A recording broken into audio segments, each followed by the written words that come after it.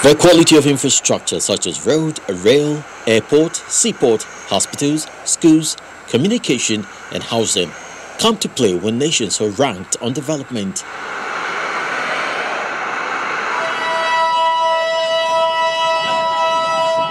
The reason is not far-fetched.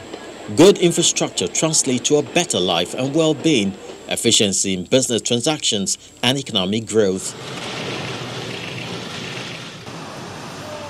According to the World Economic Forum, Hong Kong has one of the most developed infrastructure, followed by Singapore, which not only inherited good infrastructure from its colonial masters, but made efforts to keep developing them through a well-thought-out funding process which gave priority to capital expenditure.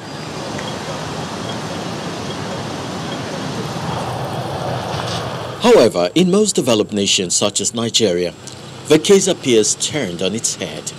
The ability to design a program, the ability to implement the program, the ability to monitor it successfully, and ensure that what you budget money for is spent. That had been, for me, one of the greatest failings of infrastructure in our country.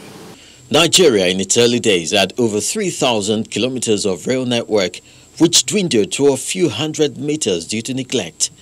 This is now costing the federal government several billions of dollars to resuscitate. In the next 2 to 3 years, we will see how much we would have tried to complete the Ibadan to Kano. The more we complete, the more we're able to move these cargoes out of the road, so that we can save the roads. With over 90% of human and cargo movement concentrated on road transportation, increased pressure has turned Nigerian roads to some of the worst and deadliest in the world, according to the UNDP. Efforts to change the narrative appear on track. If you've been following my ministry, you will see that we have something called the Highway Development Management Initiative, which is to offer about 12 roads, totaling about 1,920 kilometers for concession, possible tolling, ambulance service, tow trucks, lane marking, and toll plazas.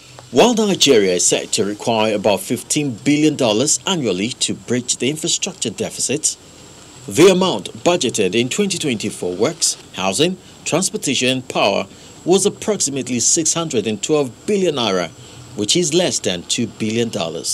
Even if oil price goes to above 100, still it will no longer be enough to provide us with sufficient infrastructure. It doesn't give us enough to fill the gap that you mentioned. The situation is made worse by plummeting oil prices, notwithstanding the various measures put in place, including the sovereign intervention funds, infrastructure banks.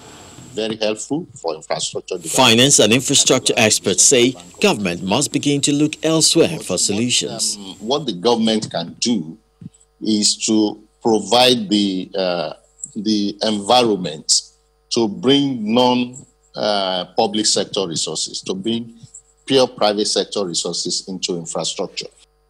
With the government hoping to revamp the power sector, build new deep sea ports, extend the rail network to about 3,000 kilometers across various regions, and provide social housing schemes and workable health, education and communication sectors, it will require a very deep pocket and the necessary political will to make these lofty ideas a reality. Chris Elems, Channels Television News.